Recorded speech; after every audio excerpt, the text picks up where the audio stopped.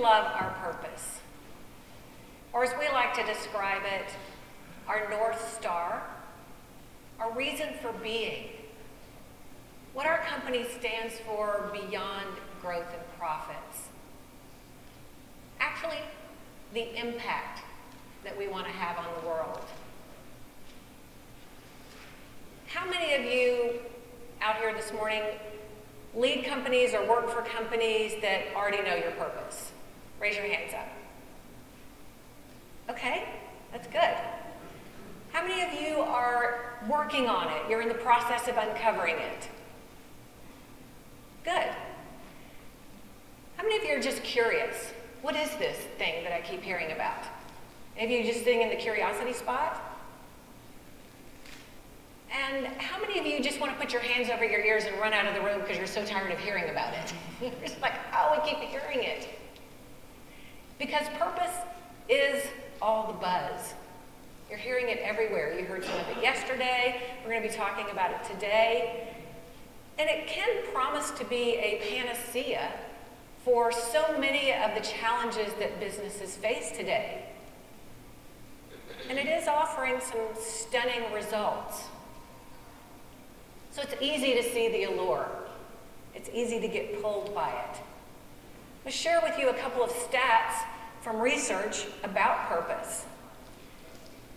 It's touted to impact performance that purpose-driven companies saw 400% more returns on the stock market than the S&P 500. That's very powerful. You look at that and you go, yes, I want some of that. It's also tied to employee engagement, which we were just talking about earlier. How do you get employees ramped up and engaged? And employees who derive meaning from their work report twice the job satisfaction, and they're 3 times as likely to stay in a job. And you know, with recruitment and retention, the cost of replacing employees. So if you get people who want to stay with you, that is powerful. And one of the third stats is about customers. We all love our customers. But 79% of respondents to a survey said that they are loyal, more loyal, to purposeful brands. Well, that causes you to stop and think a little bit. You start to ask the question, or at least we did about 8 years ago, with statistics like these, and so many people raising their hands that yes, we have a purpose, what is standing in our way of actually bringing it to life? It's no longer a question if. That doesn't seem relevant or applicable anymore. It is basically, how do we bring this to life? And most of the executives that we talk to say that they believe that purpose is important to their success. But here's the catch. Here's the important piece to remember here. What we are finding is they're not using it as their guideposts for making their business decisions. This is where the gap is. We believe in it, we know it's important, we've uncovered and found ours, but we are not using it as our guideposts for making our business decisions. I'm going to share with you what this can look like when this happens to a company.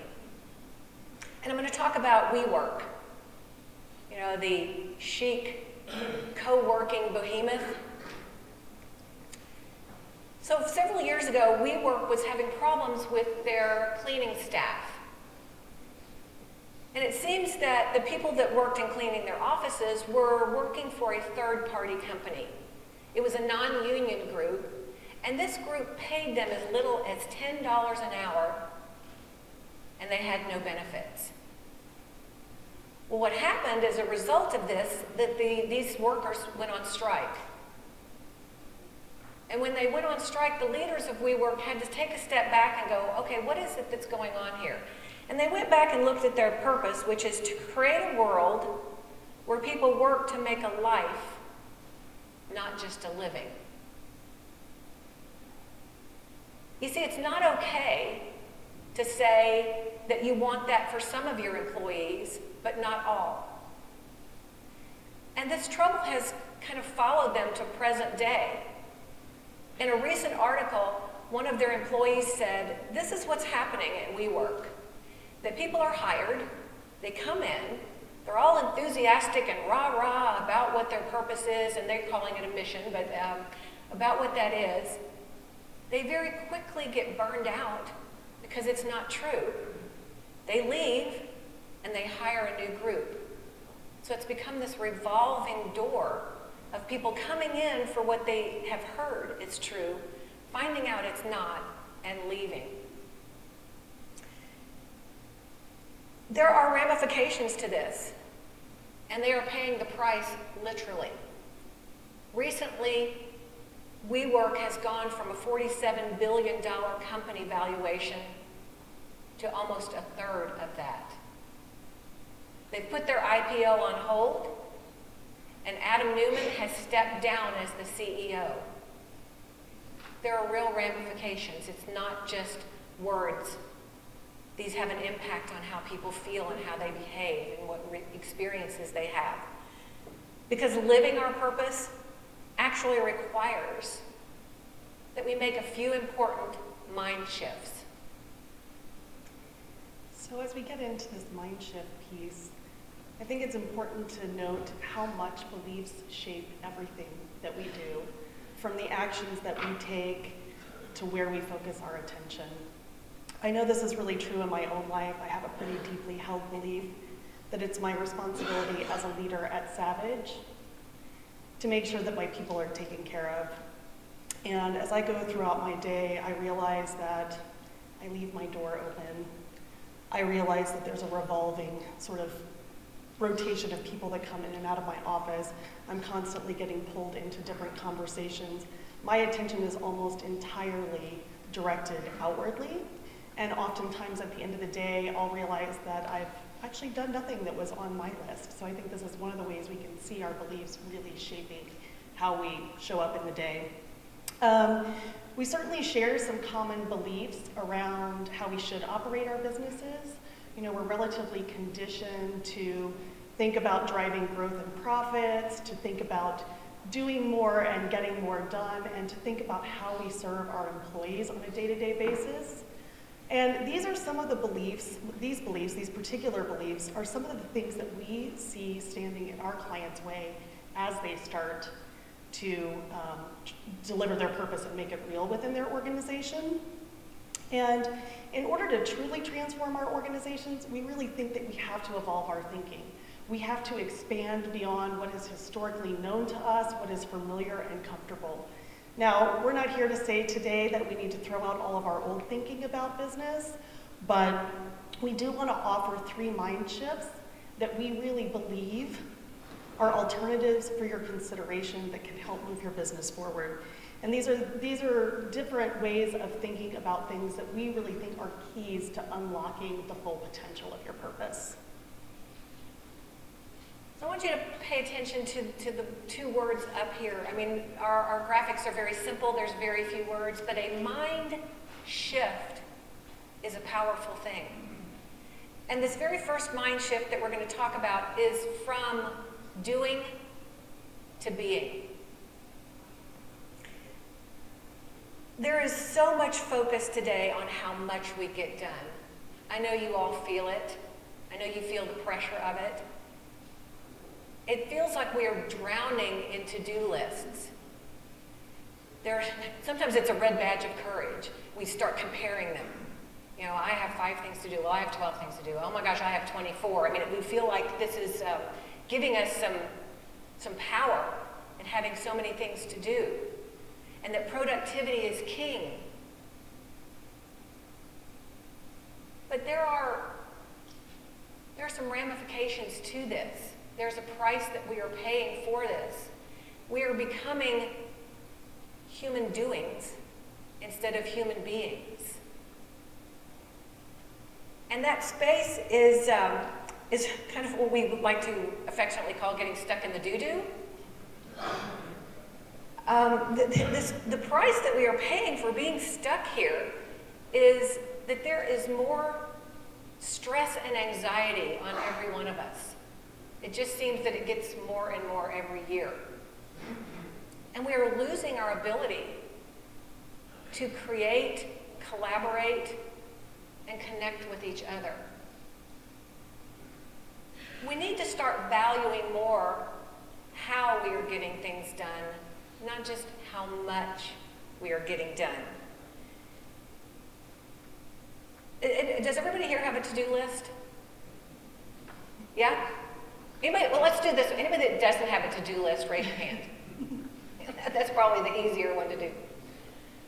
Well, let me ask you this one. How many of you have a to-be list? How you choose to show up. How you choose to bring yourself to your work. What are the qualities that you want to share with other people? Because ultimately, to begin being our purpose, we all need to shift our attention to how things are being done. As a recovering doaholic and an aspiring human being, not a human doing, this one hits really close to my heart. And I think when we think about what this shift looks like and what it means, it's really making an effort to slow down.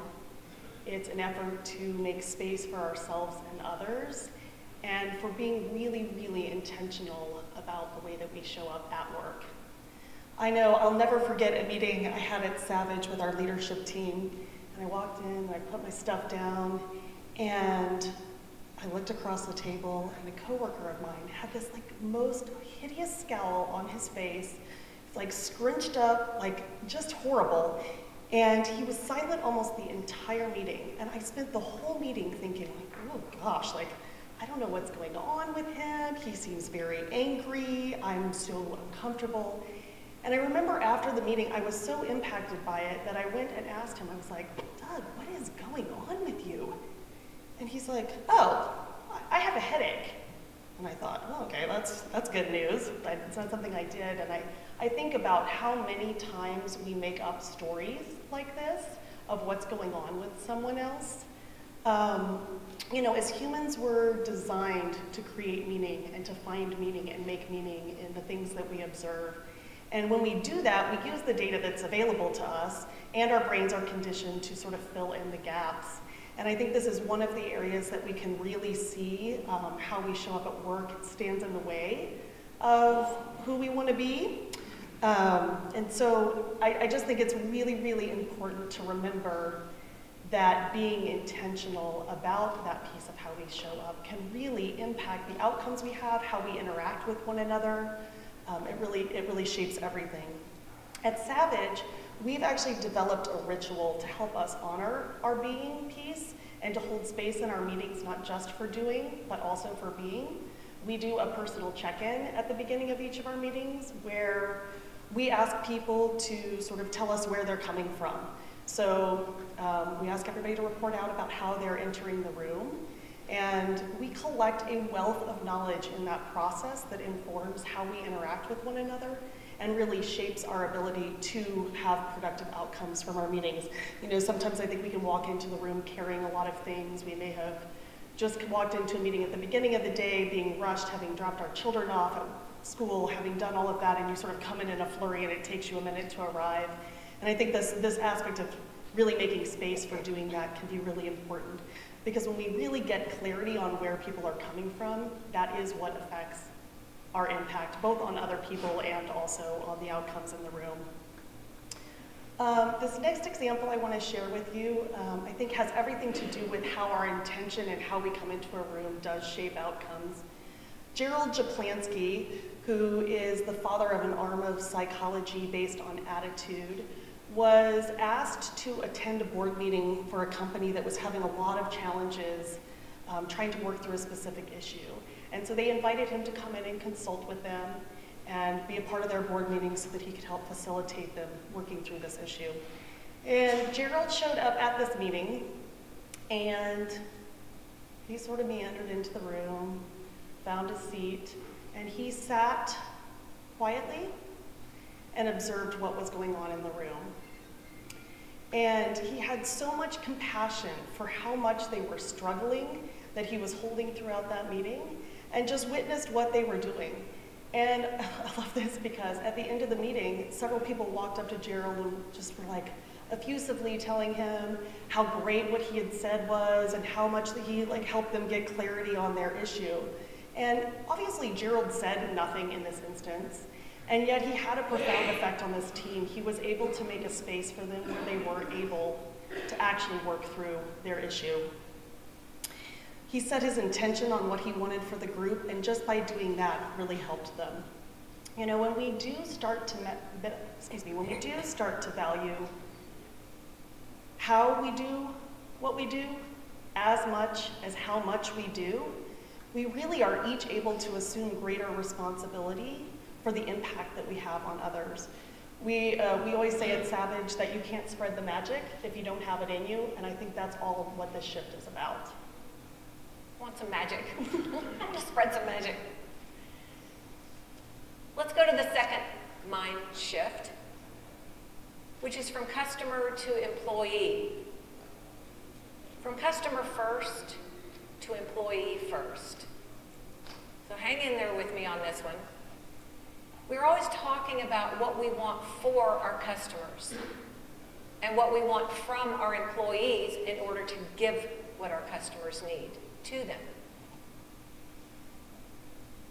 You might have heard that and said, well, wait a minute. The standard argument is if we don't have customers, we don't have a business. Well, we at Savage think that that is the wrong end of the equation. If you don't have good employees, you don't have people to provide your goods and services to your customers. We want to start at the other end of the equation. Yesterday in the opening remarks, you heard Chad say, happy employees make happy customers. And if you take Herb Keller's Southwest Airlines version of that, he continues on to say, happy employees make happy customers make happy shareholders, in that order. And it's no big surprise that Southwest Airlines, who started with a well-defined purpose in the 70s that they still have to this day, is the only airline that we know of that has been in the black every single year of their existence. And talk about honoring employees. They not only have great training, they have very happy people, but they have never had, to this day, an involuntary furlough. And imagine that with the size company that they are. I get a little verklempt sometimes when I talk about Herb because I think he was just a magic unicorn. A magic unicorn who smoked cigarettes and drank whiskey at lunchtime. You know, he was just himself, but he truly cared about people. And when you saw him in an airport, it was like he was a rock star. And it wasn't his customers, it was the people that worked for him that were coming up and wanting to take a selfie and wanting to tell him a story and wanting to show him pictures of their children. There's a real connection with how he felt about these people. Another one of these magic unicorns to us is Kip Tyndall of the Container Store. They have one of the most robust training programs you've ever seen. P.S. to sell cardboard and plastic. You know, they're not selling great intellectual property. It is solutions for storing things. You can buy cardboard and plastic at so many places. Why do you pay more to go to the Container Store? Well, they have trained their people to sell solutions, not to sell things. And a very quick story. A few months ago, I was on my way to a meeting, but I had something that I wanted to pick up at the Container Store. I knew they had it. And I got there about 9:45. So I parked my car and I sat outside on a bench outside the doors waiting for them to open so I could buzz in and get it and come out. About 7 minutes till 10, I noticed two people walk up to the doors, unlock them, and open them, and each one stand on one side of the open doors. Well, I kind of looked around for what's going on here. I'm questioning if they're open, and I see them waving me in. So I walked in, and as I walked through the double doors, these people on either side of me said, "Good morning, welcome to the Container Store. Can we help you find something or solve a problem?" I said, "Wait a minute, hold on. This is too much for me. First of all, you opened 7 minutes early. That sort of blew my mind. Secondly, 2 of you are up here at the front of the store greeting me and asking me how you can help. I feel like I'm your only customer. The guy said, well, this time of the day you are. You're the only one, so have at it. But the way that they made me feel as a customer was based on how they felt about their jobs. They were empowered to open those doors when they see fit. If they see people waiting outside, they were empowered as employees to do that. Because you see, when you fill your employees' cups first, they will do everything in their power to do the same for others. So let's spend a couple of minutes talking about what it takes to fill our employees' cups. I know we heard a lot of conversation yesterday about the importance of employee experience, and we really believe that the experiences that your employees have at your company have everything to do with driving the results that you want within your business. And we believe that by focusing on what you want for your employees and creating conditions that support them in being and doing their best, that is where we create these scenarios that win for everyone. They win for the individuals that work for you, they create wins for your customers, and they create wins for your business. So when we talk about creating conditions that support people in being and doing their best, what does that look like? And one of the things that is key to this is connecting them with work that matters. So that is the purpose piece of this. This is when people are showing up every day in awe of the fact that they get paid to do something that they would gladly do for free. I think another one of these conditions that supports people in doing and being their best is giving them a say, honoring their voices, and really trying to make sure that they know that their input is heard and received, involving them in conversations from everything from your operations to your business strategy. The next condition that supports them in being and doing their best is showing them that you care. And this really extends beyond the job function that they provide. I know we've heard a lot of talk here that you guys already are doing some of that work, but making sure that they're cared for as an individual. And the last piece, we've definitely heard you say that you have your eyes on. I think Chad said yesterday that training and development is the place that people in the AEC industry most want to focus and are feeling good about that. But we believe this extends beyond what they want for themselves professionally and trying to tap into what their aspirations are for their lives and supporting them in doing that as well. So what happens when employees are truly experiencing these things within your companies is that they go home more satisfied and fulfilled. And when you are able to do that for employees, you create this army of people who are highly motivated and care deeply about your customers, about one another, about your company. And this is truly this is the secret sauce. This is when we talk about employee engagement, this is how we fire people up from within. And that's really the key to how we sort of navigate through the low times. It's what makes us resilient in those times, and it's what lifts us to even higher heights in the good times. So what does this particular mind shift look like in action? I'm going to tell you about a company called Barry Waymiller. And Barry Waymiller is a global capital equipment engineering construction company. I love to say that because so many times we get accused of using retail examples when we start telling stories about how purpose works and what this looks like inside of companies. And they go, oh yeah, but that's retail. That's B2C. We're B2B. You don't understand us. And this is a really wonderful B2C example, but we call all interactions H to H. We are all human beings, regardless of who you are working with and selling to and who you are partnering with. So Barry Waymiller, several years ago, came up with what they call their guiding principles of leadership.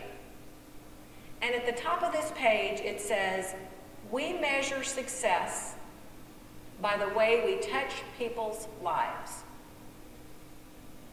I know measurement is a part of business, and we measure all kinds of things, and we measure a lot of important things.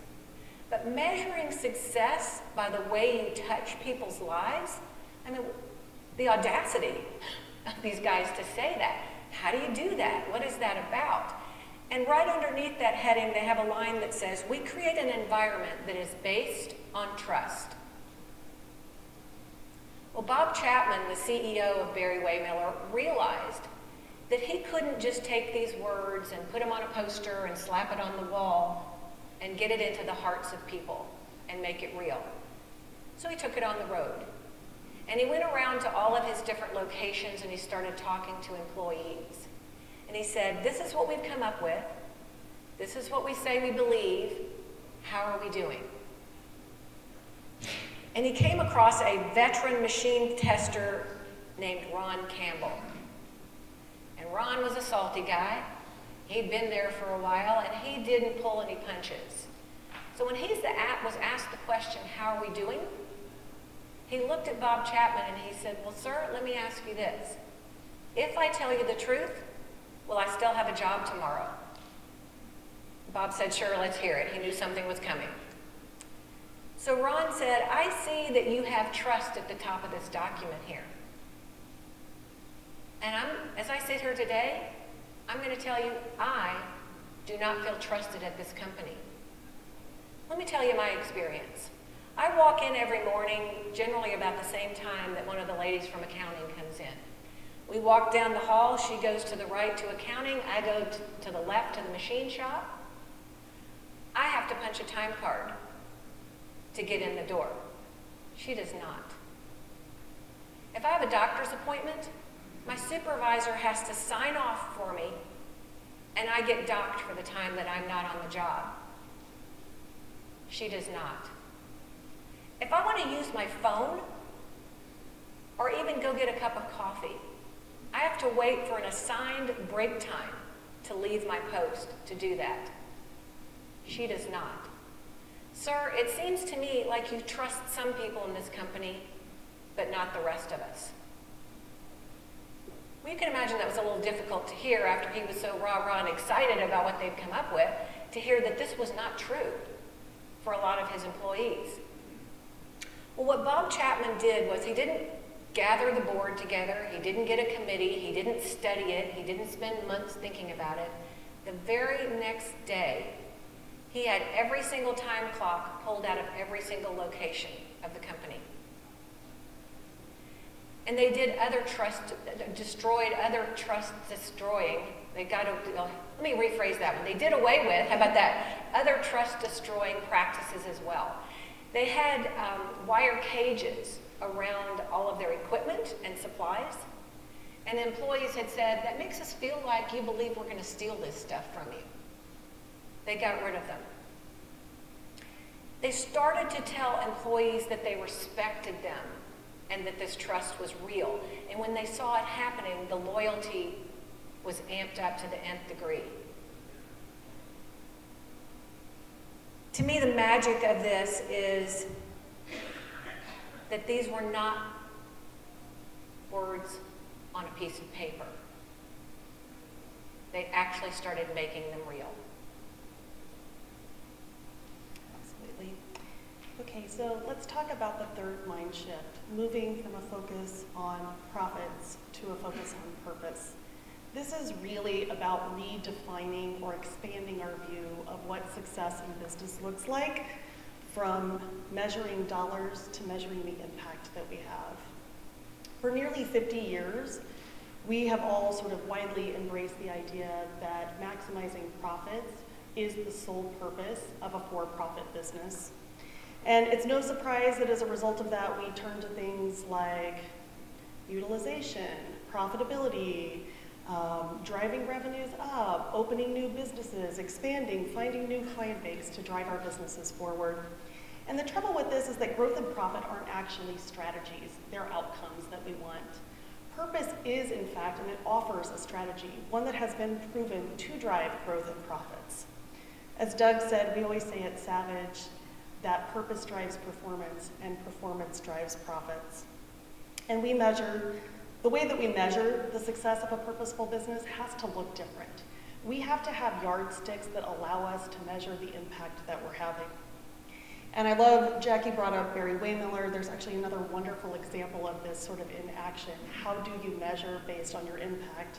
They measure their success by the way they touch the lives of people. And recently, when they had an increase in safety incidents, they pulled the entire company together to determine how they were going to fix this problem.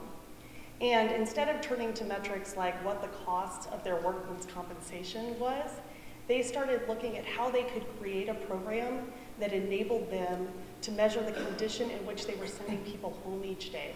Were they going home the same or better than when they arrived? We are really hardwired to measure things. That's just another way that we as humans sort of operate. We love measuring things. It lets us know if we're making progress towards something.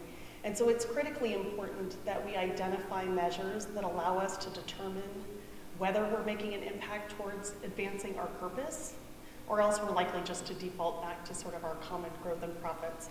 We also are fully acknowledging that growth and profits are a key part of your business. It's just switching the sort of means to how you get to that. So when you're looking to redefine your success in terms of purpose, you really have to get crystal clear on the impact that you want to make on each of your stakeholders, and then create metrics that allow you to measure that and the progress that you're making towards the impact that you want to have in the world. I'm sure most of you are familiar with Brene Brown, and she has said a lot of great and wonderful things. One of my favorite quotes of hers is, "Stories are just data with a soul." So you've heard us tell several stories, and what we know is that we can give you a lot of information, but I think if we place it inside of a story, you'll be more likely to remember what the reason is that we're telling it. It's not just to share a story with you, but to show you organizations who are actually making these things happen that we're talking about. They look like three very simple mind shifts, but they're very profound in the way that you run your companies. This story that I'm going to share with you right now is about Patagonia, the clothing company. And Patagonia is very strongly valuing transparency and impact. It's very important to their company to share what it is that they're doing very transparently, but they are concerned with the impact that all companies are having on the planet. They started looking at their supply chain to see if the people that they were partnering with were actually doing harm to the planet or taking care of it. The Patagonia purpose is stated as, "We're in business to save our home planet." Now, you wouldn't think that. You would think we're in business to sell you some jackets. And I don't know if any of you saw years ago, they actually ran some advertising saying, "Don't buy these jackets. Don't buy this jacket." Did anybody ever see those? Full page ad with a jacket, "Don't buy it." And the copy underneath it said, if you already have a lot of jackets and you don't need one, don't buy one just to have another jacket. Buy one if you need a jacket. And they were pushing against consumption for consumption's sake. They wanted people to wear them because they needed them. So in order to check out the supply chain to see if they were in alignment with what the company stands for, in the 90s, so think about that. This wasn't like 4 years ago. In the 90s, they took these steps to take tours around the California cotton farms to see how conventional cotton was grown and harvested. And they saw firsthand the damage that it was doing in poisoning the air, the soil, and the groundwater. And this affected the leaders of Patagonia very strongly. So in that moment, they made the decision to go 100% organic cotton. And this was not easy at the time because there was not a lot of organic cotton being grown. And they had to figure out how to make that happen. But more than that, when you want to talk about going from a profit-driven strategy to a purpose-driven strategy, 20% of their clothing was made from organic cotton. That is not small to make that switch. And $20 million was at stake in making this decision. And I think many of us would fold under that pressure, or we'd try to find a way to ease into it and maybe go in that strategy slowly. but they just ripped the Band-Aid off and said, that's what we're doing. Not only did they do that for themselves, but they took employees on these same tours. And rather than telling them why they were doing it and what the impact was, they let their employees see firsthand what was happening with growing conventional cotton. And one of their employees in an article said, I was so impacted by actually seeing this for myself and understanding why my company was making this decision, that it not only connected me more strongly with the people I worked with and having a connection to why this was important to us, but this decision has spilled over into my personal life and many of my colleagues' personal lives, that we buy organic products for our families. It is extended out into our home lives as well.